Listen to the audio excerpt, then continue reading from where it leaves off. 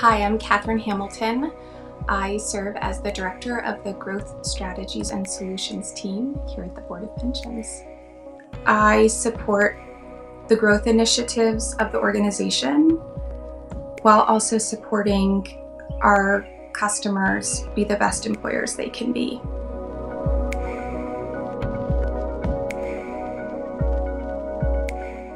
I'm glad that I work for an organization that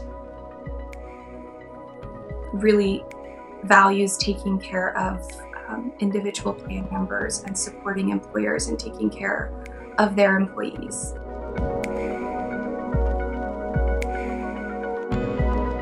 I think my personal experiences, both as someone who was diagnosed with cancer at 24 and who relapsed at 26, forced me to navigate a healthcare landscape at a young age and realize how difficult and challenging it could be. And then when my son was born, he was born with a bilateral cleft lip. And once again, I found myself back in the world of navigating the healthcare landscape. And it sort of ended up making sense that my HR career would evolve into something that was benefits focused, because I think benefits tend to be something that's really personal and something that's really important when people are sometimes at their most vulnerable.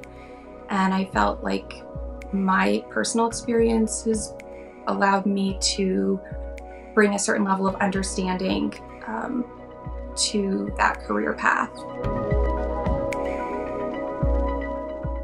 I grew up wanting to be a writer and also an archaeologist, and that seems like a really fun way to live your life.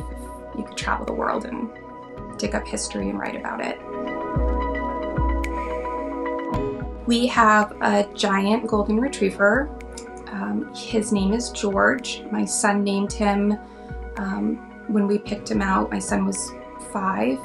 And so the dog's full name is George Washington Hamilton. My son was going through a president's infatuation stage, so that's how we ended up with a George Washington Hamilton dog. My son doesn't know this, but George is getting a little brother at the end of the month, so whose name will be Theodore Roosevelt.